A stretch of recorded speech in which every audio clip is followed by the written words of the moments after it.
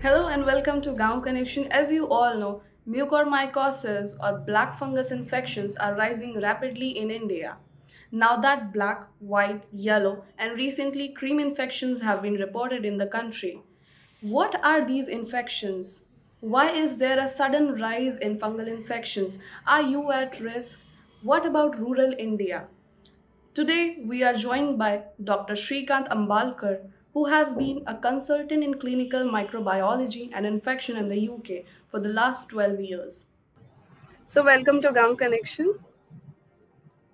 My Thank you. first question is, so while India is reporting a decline in COVID-19 cases, rising fungal infections have added to the woes. There are reports of significant increase in black, white, and yellow fungus throughout India. Why is there a sudden rise in fungal infections in the country? Can you explain, sir? Yeah, thanks, Shivani, for having me. I think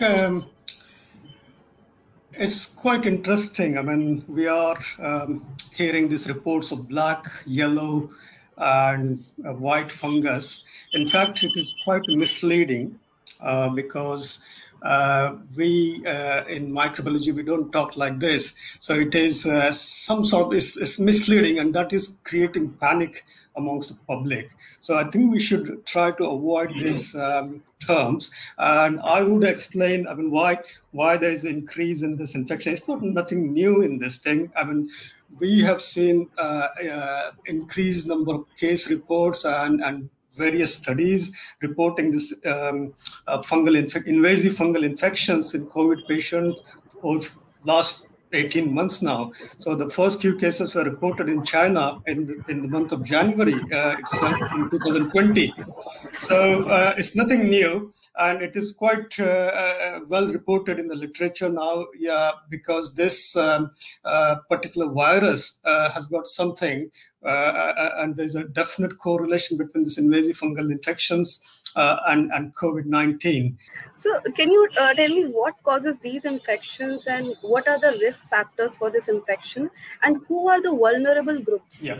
So yeah, this the most common fungus, which is the what we call is a mold, which is present everywhere, the aspergillus and your mucormycosis.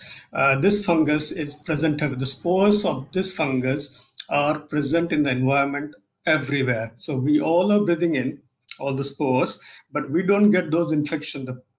The people with normal immunity, normal immune function, they don't. The immune system is not working properly. Examples like patients with some cancers, patients who are on immunosuppressive therapy, patients who are in fact HIV positive patients. So where there's a decrease in the immunity or the immune system is suppressed, those patients are vulnerable, and we do see this sort of infection like mucormycosis and aspergillosis quite commonly in those group of patients. This is a new group. I mean, this since for last 18 months we have seen slight increase in the number of cases in invasive fungal infections in COVID-19 patients. So most of the reports of the case series and the case reports are from China and the Europe and America as well. We haven't had those sort of infections like the most commonly reported fungal infection, invasive fungal infection in this group of patients was aspergillosis. And we have seen loads of cases reported in the literature for the last 18 months. We haven't had many cases of mucormycosis here in Western world. I mean, in UK, I haven't seen any, not a single case of mucormycosis in my hospital, but we have seen many of other fungal infections like aspergillosis, which I was mentioning. So it's nothing new, but in India, I think what we are seeing is an exponential rise of mucormycosis cases reported, which is really alarming. I mean, we haven't seen these sort of numbers in anywhere in the world, and that's quite alarming and interesting as well. Because why we are getting these infections? So what are the risk factors? So not just for the even for the aspergillosis and the mucormycosis, the risk factors are like this virus in itself causes a significant damage to your respiratory epithelial cells. So that makes, that gives a chance to this fungus, which are the opportunistic infections like mucormycosis and aspergillosis. This fungus can invade the tissue, and they can cause invasive fungal infections, and that is what is happening because of the invasion of the respiratory epithelial or mucosal cells due to this virus. That makes you prone to get this opportunistic infection with this fungus. The another risk factor is steroids, the use of immunosuppressive therapy, and one of the example is steroids. Steroids suppresses your immune system, and that makes you vulnerable or susceptible for this fungal infections like mucus and aspergillosis. Steroid use, I just want to make a comment on that because yes, steroids have been found to be beneficial in the treatment of COVID-19, and there are good studies from UK which has recommended the use of steroids in certain group of patients, not for everybody, not in patients who just have got mild infection. So it is recommended in patients who has got severe infection and those who are on the mechanical ventilation. So this group of patients do benefit from the steroids, but we should not use steroids in the patient who has got mild infection. What is happening, and this is my perception and whatever I have read in the media and talking to my colleagues back in India, is that steroids been used extensively, even for the mild infection, and that is probably that may be the cause of this sudden increase in the mucormycosis cases. Having said that, there are other things as well we need to consider. So diabetes is another risk factors. So diabetes, uncontrolled diabetes causes hyperglycemia. Even the steroid can induce hyperglycemia, and that is what is very fertile ground for growth of this mucormycosis, especially hyperglycemia. That fungus loves this thing, high glucose and then immunosuppression, along with all this damage caused by this COVID virus by itself. So these are the risk factors which makes you susceptible, which makes the patient susceptible for getting this mucormycosis and aspergillosis and also other invasive fungal infections. Another important thing is, because you might ask, or you need to question why this is happening now. Okay, so this is a very important question because Right. the steroids has been used for a long time. I mean, loads of patients are put on steroids for so many other reasons. So this is nothing new. Loads of patients are with diabetes in India or in all the places. So why this is happening now? So the answer to that question, I mean, there are loads of reasons why this is happening now. So first thing I would say that this was happening before as well. And I'm not sure whether you have come across with the studies from India. There was a very nice paper published by a group in Jaipur, the Savai Man Singh Medical College. They have reported a significant number of cases of mucormycosis before the second wave. So there were cases before as well, but they were not in that numbers. So why this is happening now? Because because the number of COVID cases has gone exponentially.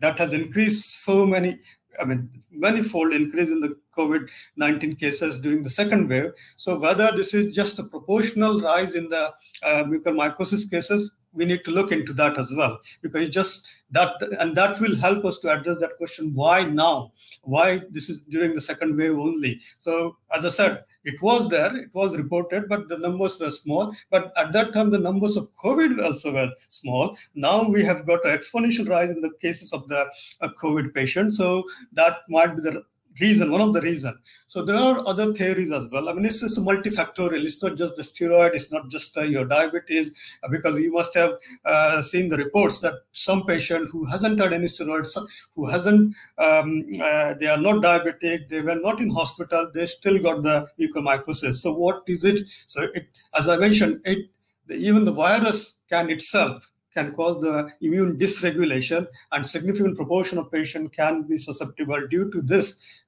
for this invasive fungal infections. Right. Right. So, sir, is there a role of zinc and antibiotics behind this outbreak? Yeah, I mean, these are the very, what you call, many hypotheses are floating around, especially on the social media. So, this, and it's quite amazing. The WhatsApp is quite amazing, though, because you see all these hypotheses and the theories, like whether zinc is responsible, whether other antibiotics are responsible, whether your oxygen, this industrial oxygen is responsible. There's another theory like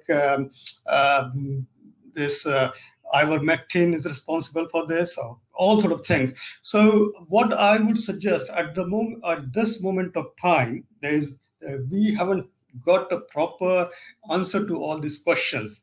Yes, zinc, they are saying now zinc promotes the growth of mucor.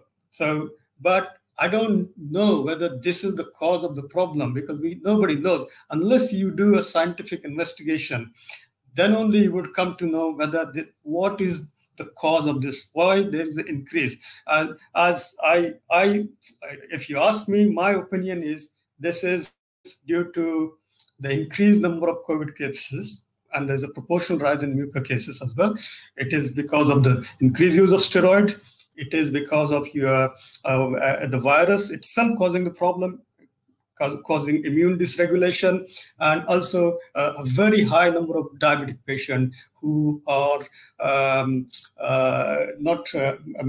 sugar levels are not controlled, they are not being followed up properly, and that along with all these factors, that make you susceptible to get this mucormycosis cases. I can't say now at the moment that whether there's a single factor which is responsible, like zinc.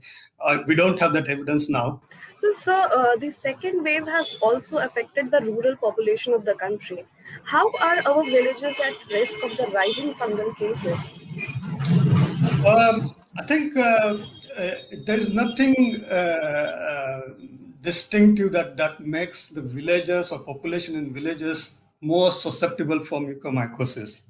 Okay, so these are the same common risk factor which I already mentioned, like diabetes, increased use of steroids.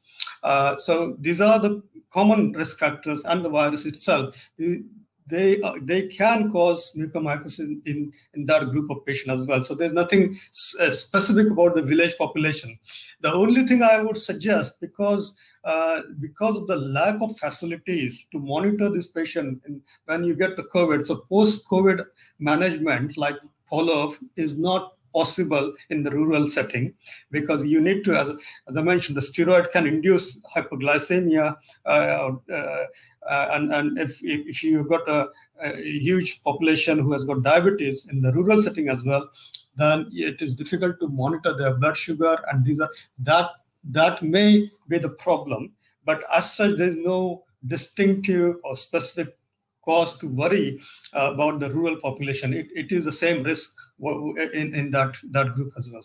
So what can we do to prevent? I mean, of course, there are this hygiene and other stuff, but the most important thing is to control the risk factors. We can control the various risk factors.